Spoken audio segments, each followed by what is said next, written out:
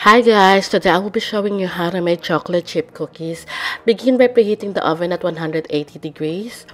1 egg, 1/4 teaspoon of baking powder, 1/4 teaspoon of salt, 1 teaspoon of vanilla, 1/3 cup of granulated sugar, half a cup of packed brown sugar, 115 grams of room temperature butter, 100 grams of white chocolate chips, and 100 grams of chocolate chips, and 1 cup plus 1.5 tablespoon of plain flour. Begin by combining the flour, salt, and baking powder. Combine the white chocolate and the chocolate chips.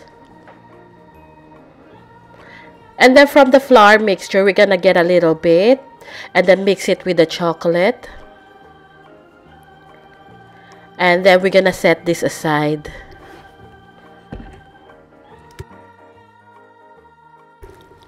Beat the butter. Make sure that your butter is at room temperature so it's easier to mix. And now we can add the brown sugar and white sugar.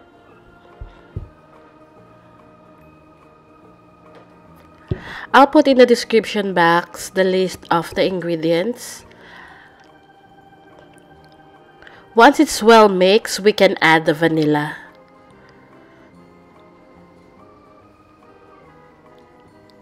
At this point, we can add the egg.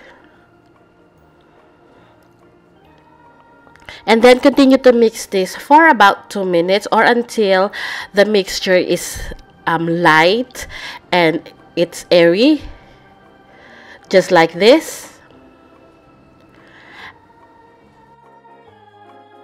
Using a spatula, scrape down the side of the bowl. And now we can add the flour all at once. And now we're just gonna fold the flour with the butter mixture. And then we're gonna finish mixing this using the electric beater. Do not over mix or else the cookie will be very tough.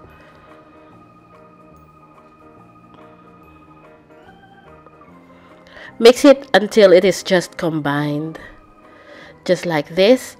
And now we will fold in the chocolate chips.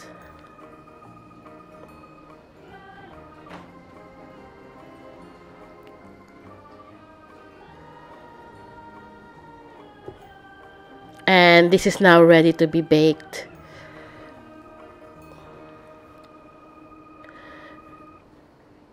So I've got a scoop which is about 1 tablespoon.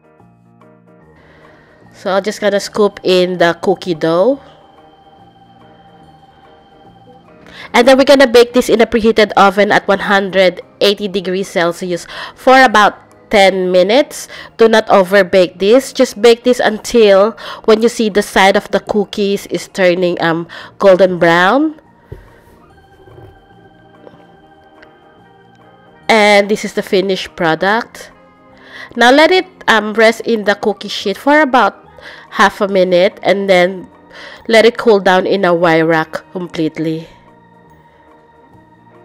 I made about 30 cookies for this recipe, and it's so easy to make and it's so delicious. You might probably have all the ingredients in your pantry now, so I suggest you give this a try, and I promise you will not regret making this.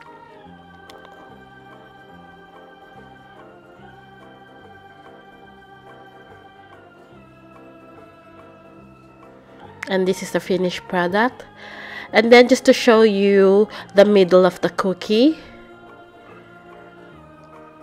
this is so good. Again, give this a try. Thank you so much for watching, and I'll see you again next week. Bye.